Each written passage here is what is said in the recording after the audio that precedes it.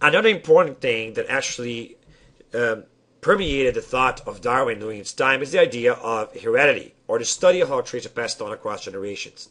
So it's going to be very important for Darwin, the idea of progeny and offspring, or the idea that children are the outcome of parents, which are called progenitors, and that they will share traits from their parents.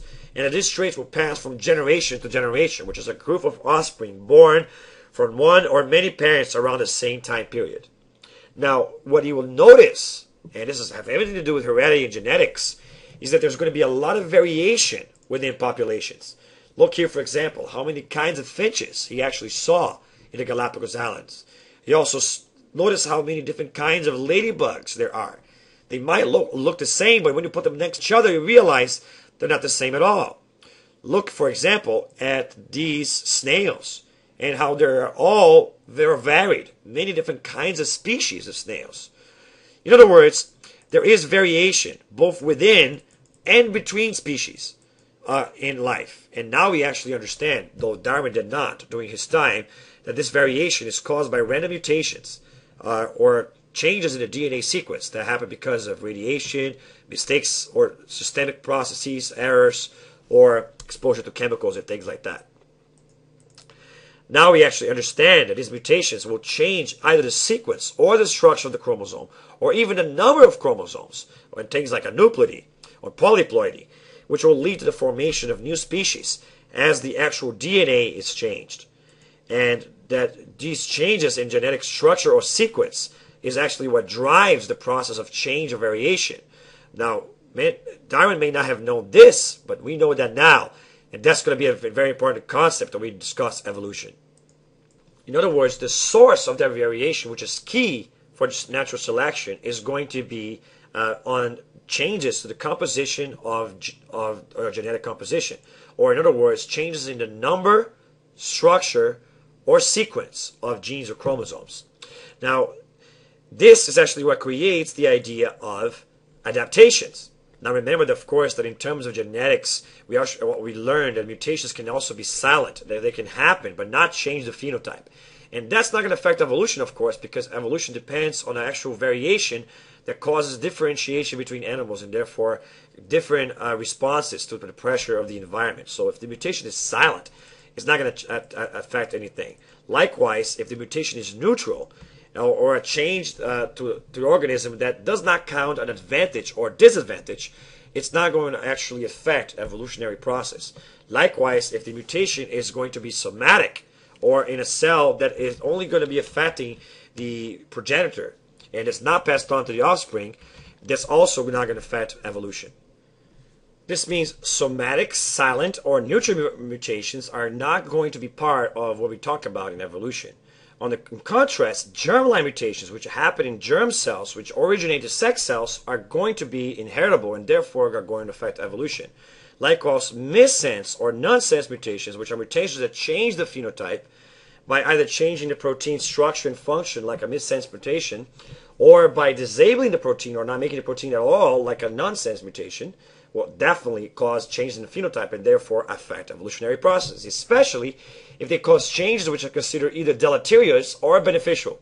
Deleterious are, of course, mutations that hurt the chances of the animal to survive, and beneficial mutations are mutations that help the animal survive. Now, remember that 90% of all mutations are going to be lethal, and of the 10% which are not, the majority of them, the vast majority, are going to be deleterious and cause problems for the animals. But in certain circumstances, it is possible to generate something that actually makes the animal more likely to survive a certain environment, especially if the environment changes from its previous circumstance. Now, remember, something that was deleterious before may become beneficial later if the environment changes.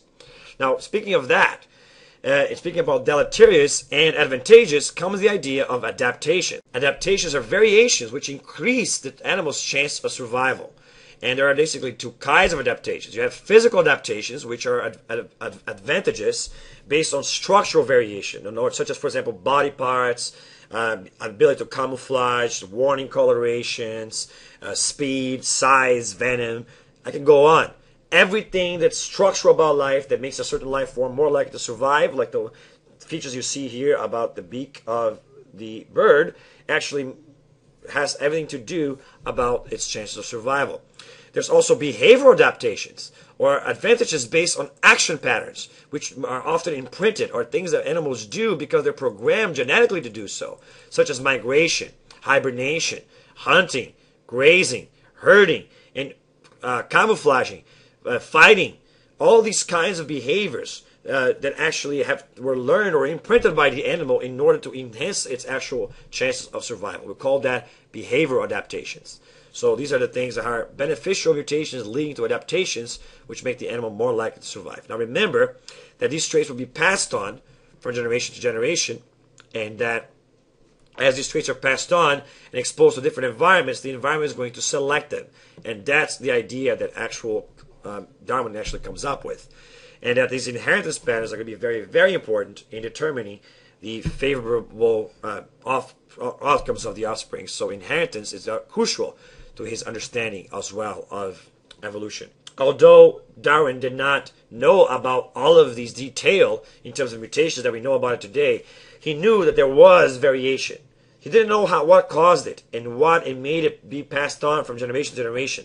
But he knew that whatever caused it and however it was passed on, those changes were the key for evolution.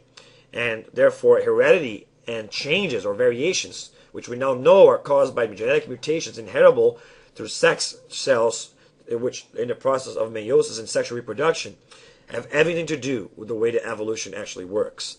Now, another thing that was crucial for his understanding was the actual idea of artificial selection, which is, for example, in his time, thousands of dogs already existed.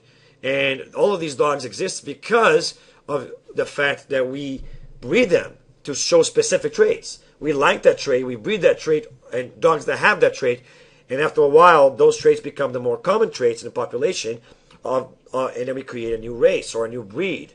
And similarly, broccoli, cauliflower, Brussels sprouts, kohlrabi, and kale all come from the same ancestral species. And what we have today is actually a variation of the original plant that developed all of these subsequent species. Did you know that cauliflower, broccoli, kale, kohlrabi, and Brussels sprouts were all essentially from the same plant? By the way, this same original wild plant is nowhere around anymore. But we made cauliflower by focusing on creating more of these flowers, bigger and bigger.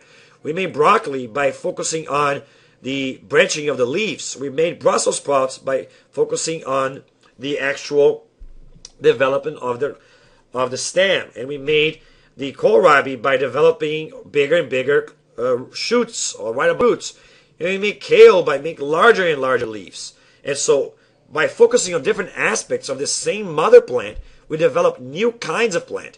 And ironically, the mother plant doesn't even exist anymore. And similarly, the first original dog breed, whatever the first dog was, doesn't exist. And instead, we have all these different dogs around the world. By the way, the Cavalier right there that I have. And I also have an Australian Shepherd, and you may have just heard them barking in the background. They were mad about something. But either way, artificial selection is going to be another one of the important concepts that's going to be in Darwin's mind as he thinks about evolution. The fact that we, by selecting certain traits, can change the way that things actually look. Interesting factoid, by the way, the corn and the wheat that exist today are nothing like the original corns and wheat that our forefathers and going back thousands of years used to be using, because we have done artificial selection to enhance the productivity and resistance to pesticides and resistance to pests, so that the corns and wheat that look today have more yield and more resistance than the ones before, and they look nothing like the originals. And so these are just examples of what you can do to artificial selection.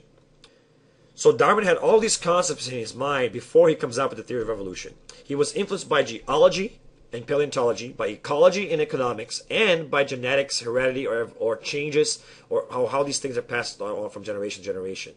And you as a person need to understand all these concepts in order to understand how evolution actually works. So review these videos very well so you're ready to actually understand what evolution is and how it works. All right? I hope I got you in a little bit into the mindset that Darwin had in its time. Although he didn't know as much about genetics as we know today, he did know about variation, and he did know about population limitations because of pressures from the environment with limited resources. He did know that the earth was changing, all of these concepts. And we're going to review this as we talked about his theory of evolution on the next video. I'll see you guys then.